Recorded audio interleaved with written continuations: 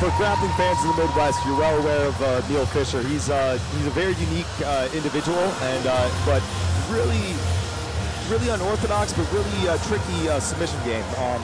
He has a lot of leg attacks, a lot of attacks from unorthodox positions. He's been known to do things such as pull mount and kip up into right into leg attacks, as well as all of his antics.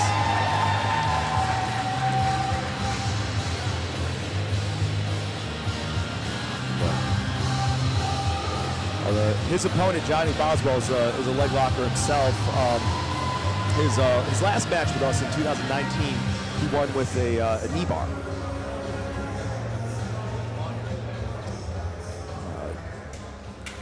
Ladies and gentlemen, fight number 21 and fight number 1 of the black belt division. Emil Fischer versus Johnny Boswell, 205-pound black belt.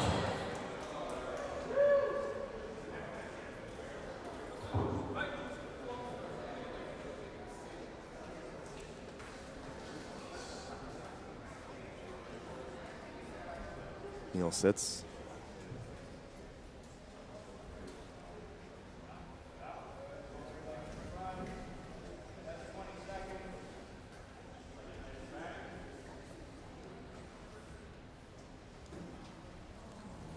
Scooping on the legs. He uses the left leg to get some little bit of space.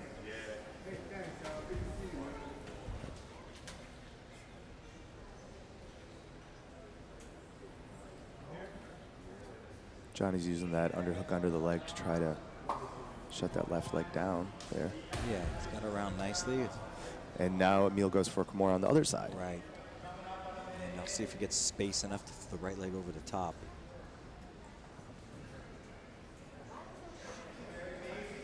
Trying to re-Kimura him.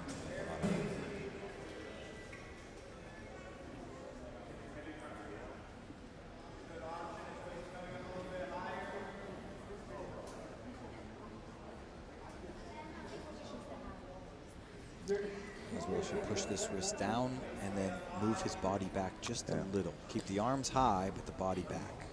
Yeah. Better position for him. Yeah.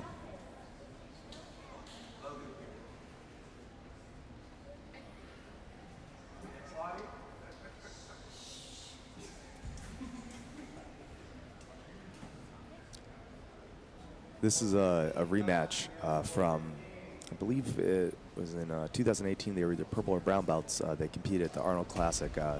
Both guys actually sent me video of that match and asked to be matched up against each other because and I watched the video and it was a very exciting, very high-paced match. I think they're going a little bit different strategy here, just because they do know that it's a potential for a 10-minute match, including the overtime rounds.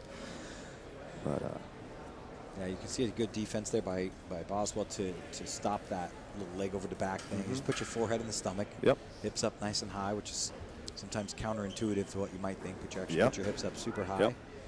So you can press your shoulders and head down into their hips to keep them from coming up. That's right. Boswell is walking the arms up here now. So when he mounts, he needs to cross his feet, keep the elbows up high, but the hips low. That keeps those kipping escapes where they go from moving the legs up and over to the leg entries. It's what stops them. Yeah, I've heard a lot of stories of a guy in Henzo Gracie, Manhattan, Shy, who's who is famous for that. Victor Estima was telling me years ago when he came for a seminar that he asked him to start and mount. He was saying sure, and he couldn't believe it. He was able to kip up and enter into his legs. Yes. You just leg pummel off if that happens. The easiest thing to do on someone that you cannot control the hips is just to pummel your leg off, and when the hips come down, you just remount. Remount. Yep. And that looks like what Johnny's strategy is. Yep. There he goes. Yep, there he goes. That's exactly it. Goes right back to that north-south with the good head position and remount. Yeah, now he needs to keep the arms up high and the body down low. His body should be could be a little bit lower. There it is. And then he can start to elect to work for katagatamis one at a time. Both arms he should bring his hands to the head, so that he only loses one arm when Emil bridges. Both hands should be under the head right now. And there's the Katagatami on that right side. Yep.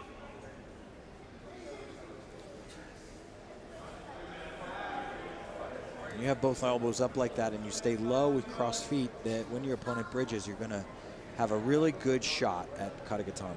He's missing his left hook right now. But his left hook should be inside already.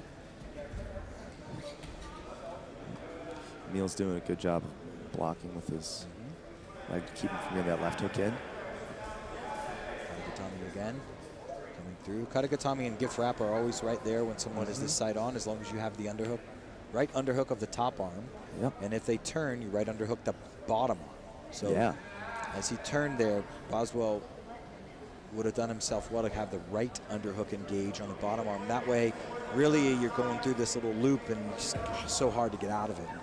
You're going for Katagatami to the gift wrap to an underhook on the far arm to Katagatami, the gift wrap on the other side, and it just gets to be crazy.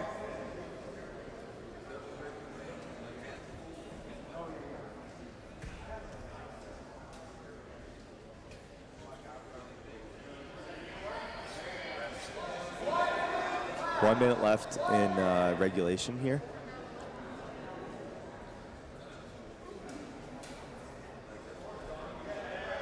He's going for an arm lock here.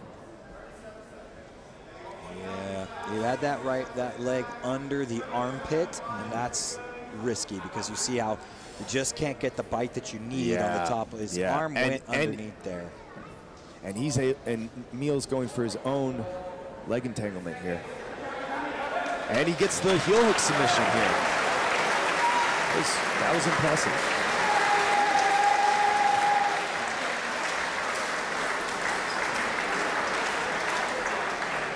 Yeah, very nice heel hook. Actually had both legs on the inside, yeah. You can do that. Yeah. It's going to be more difficult, but this time. Yep. Ladies and gentlemen,